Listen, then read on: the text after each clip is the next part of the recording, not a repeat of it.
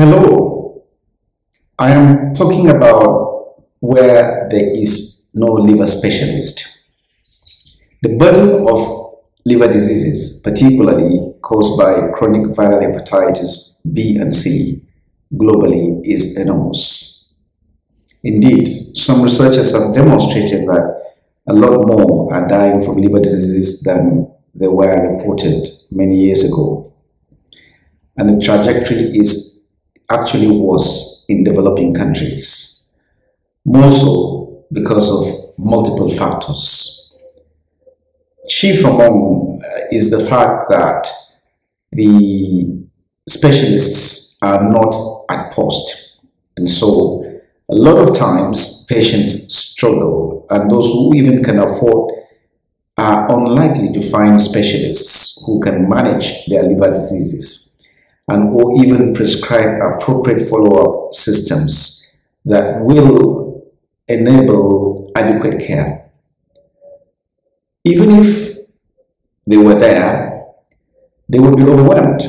For example, in some countries, the prevalence of hepatitis B is about a fifth of the population. That is really enormous, and for very few specialists at post, there is definitely a need for role sharing where systems must be in place to enable those who are able to see these patients, reducing cost of travels, to be able to make decisions in regards to treatment. Very lucky is the fact that the WHO has got algorithms in place regarding how to make decisions about the treatment and or monitoring of patients with chronic viral hepatitis, especially in the light of hepatitis B.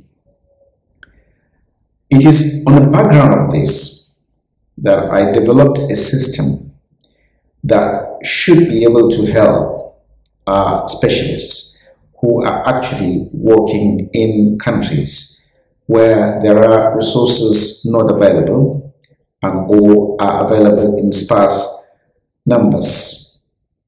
This tool is intended to be utilized to make decisions about treatment as well as onward monitoring of patients.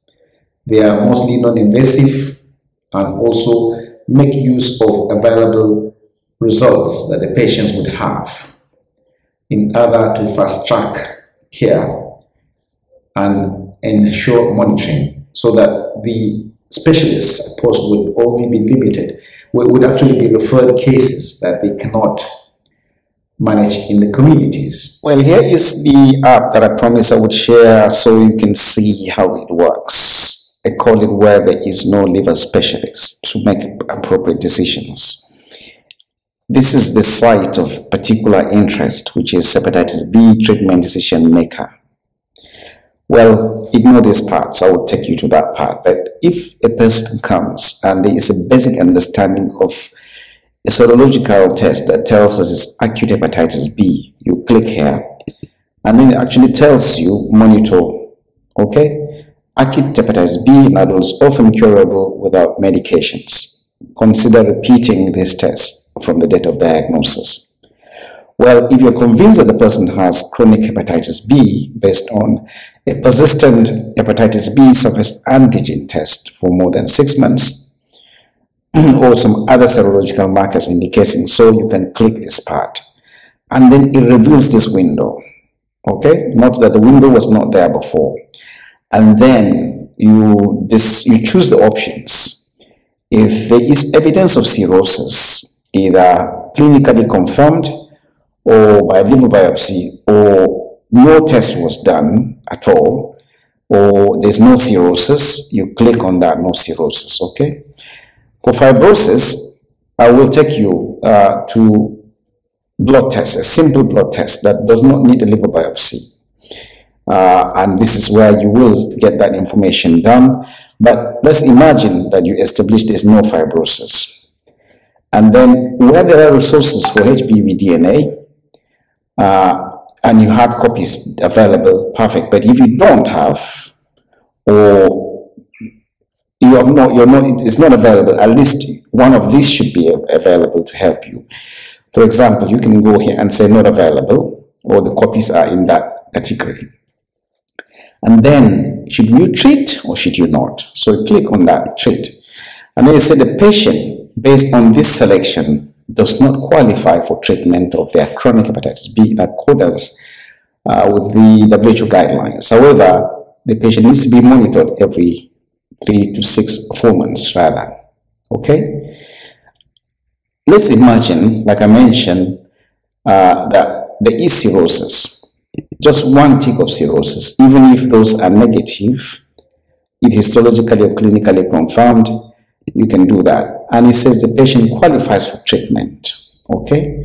So once there is any choice of any of these indicators, for example, let's imagine there is no cirrhosis, but there is advanced fibrosis in some way, even if there's no viral load, you can click that and it tells you the same thing. Let's reset it so that you can be sure that we're not picking things. Okay, that way, go over here and you see it says qualifies for treatment. All right. The same if you have that, obviously, once it hits that level, or there's abnormal persistent of liver function distortion, then you will also have the same outcome there. Well, the only things that will disqualify for treatment would be if there's no cirrhosis, no fibrosis, no decreased viral load count. It will clear that and say does not qualify. You can always reset it for any new patient. And imagine that the patient comes again with a different outcome, then that clears away and gives you the information for acute hepatitis B. Well, I hope you like that. But let's go back again and let me show you this.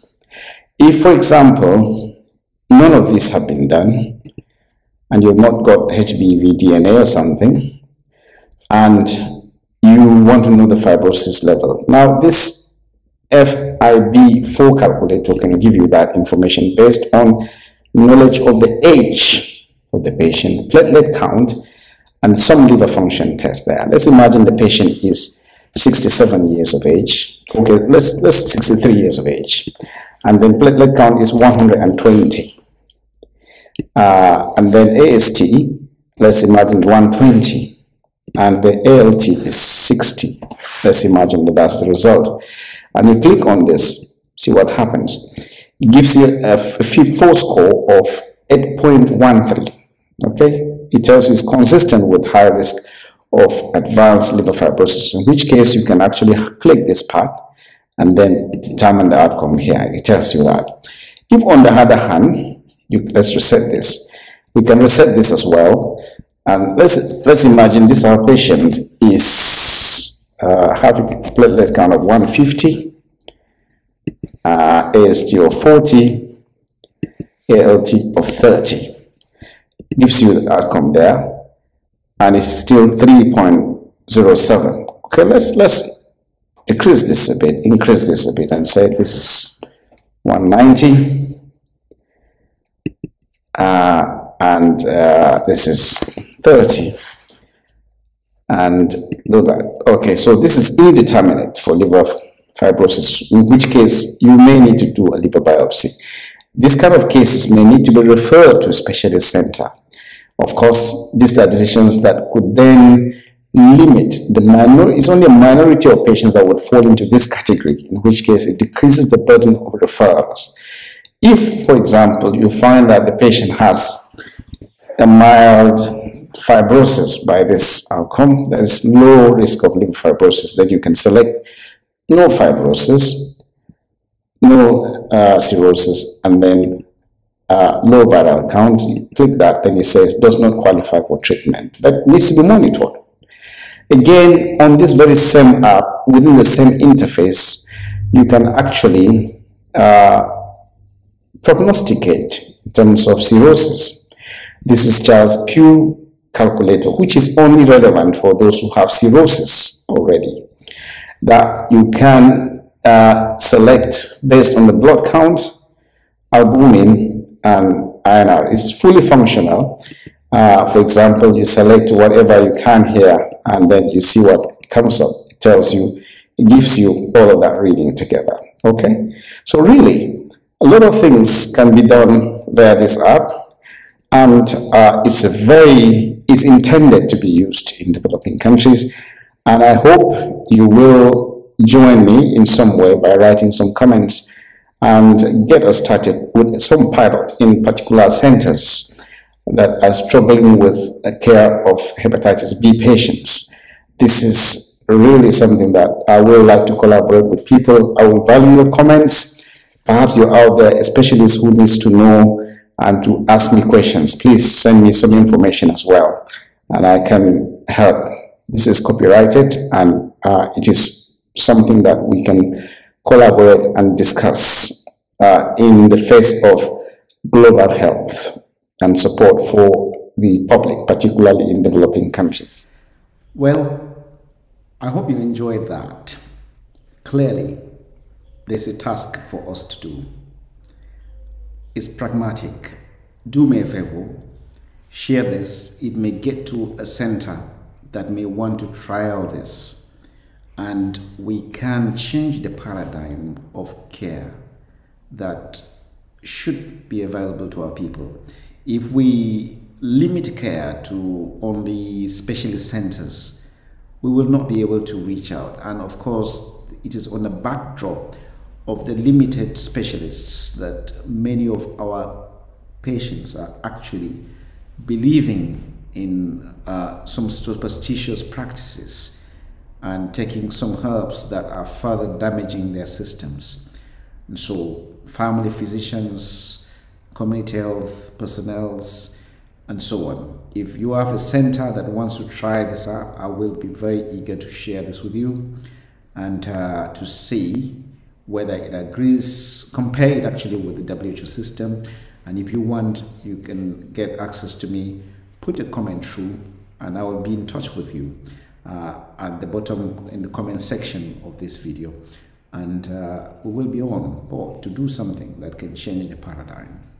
Thank you very much, and I'm looking forward to hearing from you. Bye-bye.